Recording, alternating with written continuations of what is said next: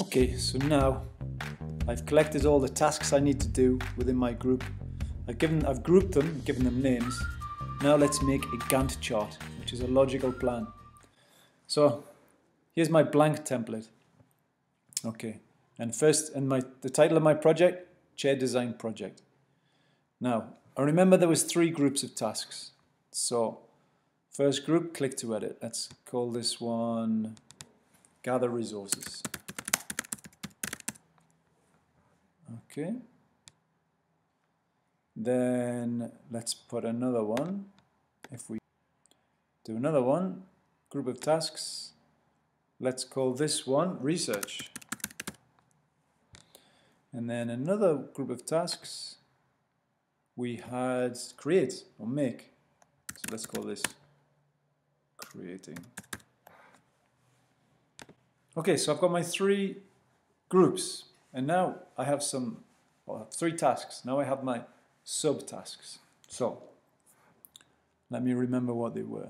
So I click on Add a Task, Gather Resources. I needed to visit second-hand furniture shops. Add another task. Visit recycle plants, because maybe I'll find a chair there. Let's add the rest of the tasks.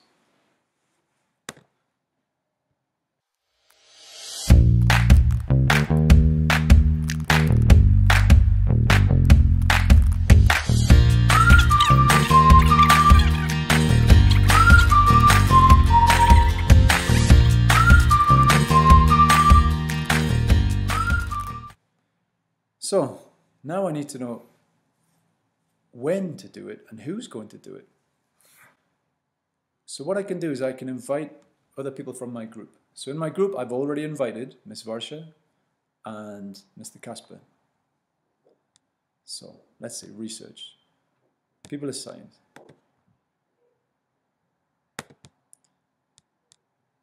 Who's good at research? Well, Miss Varsha, I think, is very good. Visit the second-hand furniture shops. I know that Mr. Casper loves going to look at old furniture and take photographs. So at the same time, he can maybe shop for a chair for us. Okay, so let's speed up the rest of these tasks.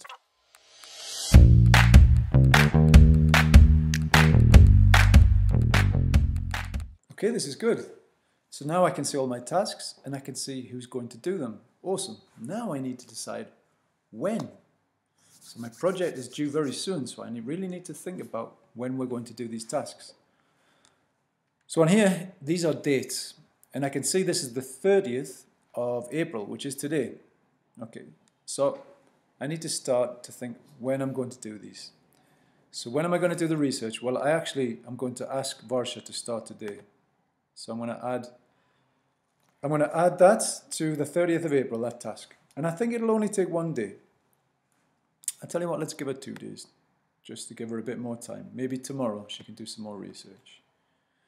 Visiting the second-hand furniture shops to look for a good chair. Well, probably James is not going to do it until the weekend. So I can see the 4th and the 5th, or a Saturday and Sunday. So let's get him to do that on Saturday and Sunday. So let's speed up the rest of this.